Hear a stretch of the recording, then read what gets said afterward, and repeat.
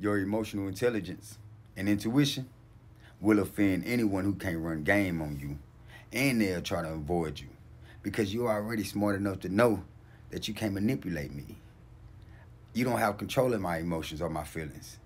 What you do or what you say don't control me. And when they ain't got that, they try to avoid you or they get real offended. That's how they act.